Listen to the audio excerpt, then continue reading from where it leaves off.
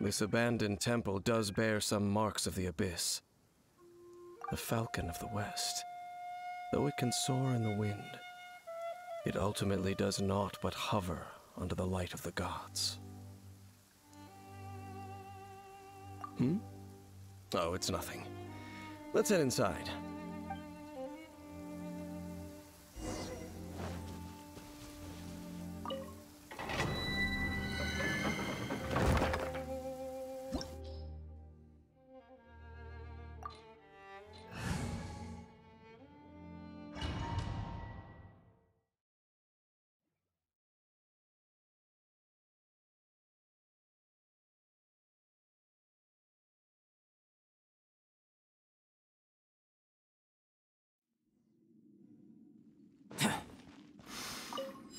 The scent of the abyss is getting stronger.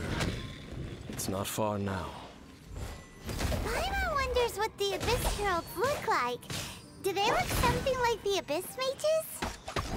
Let's head further in first. If we do see that creature, that'll spare me the explanation either way. Rain outlines your fate.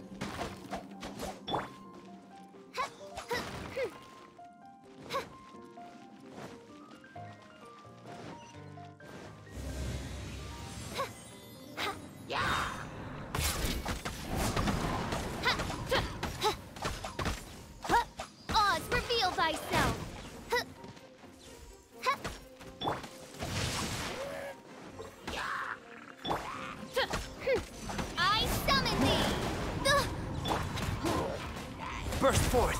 Feel this ancient power!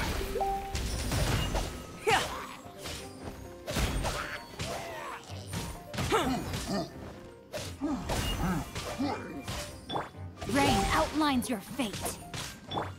Oz, reveal thyself!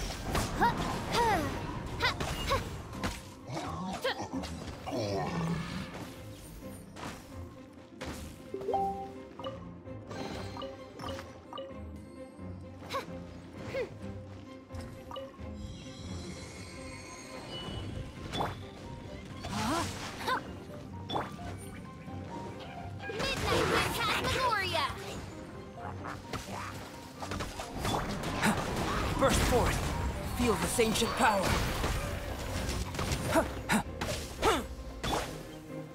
Let me weave you a verse, body and mind. Oz, reveal thyself!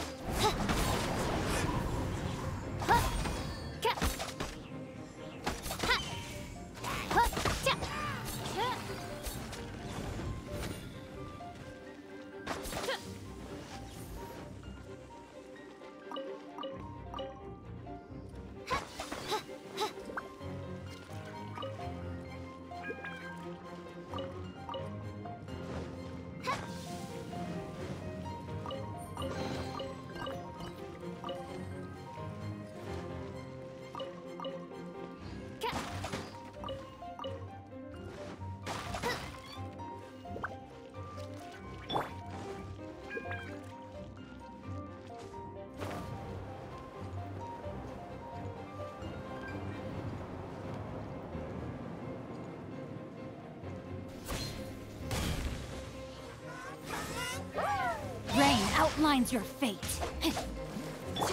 Oz, reveal thyself! Feel this ancient power!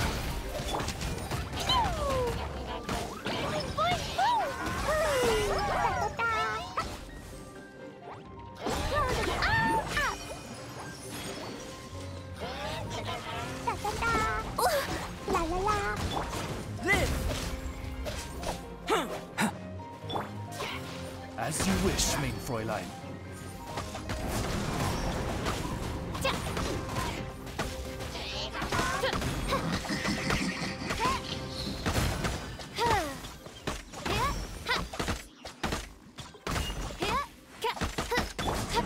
Rain outlines your fate.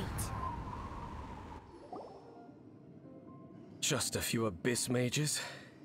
Seems like that herald might have already left. The abyss. It is chaos, and it is also destruction. It is a morass of inconceivable madness that encroaches upon this world's very foundations.